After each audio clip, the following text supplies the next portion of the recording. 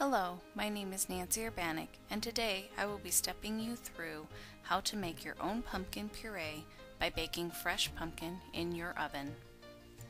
First, choose pumpkins that are free of blemishes and heavy for their size.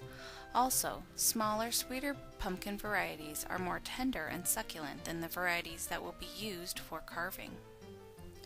Once a pumpkin is cut into a jack-o'-lantern and set out, it is not safe to use the flesh for baking.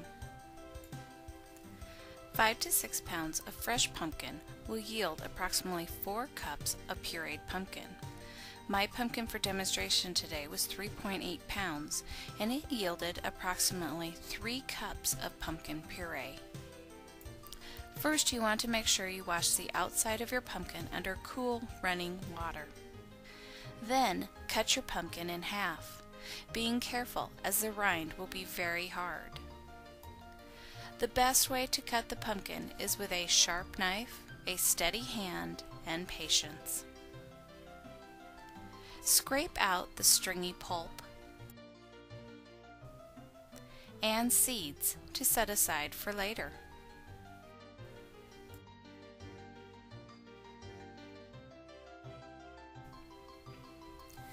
Place your cut pumpkin in a pan.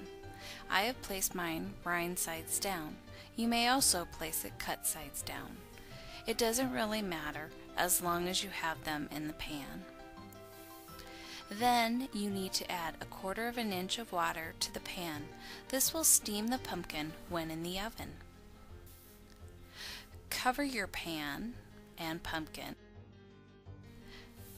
tightly with aluminum foil. Now you want to bake at 325 degrees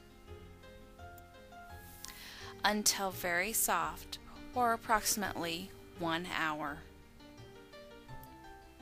Check for tenderness by using a fork or a spoon.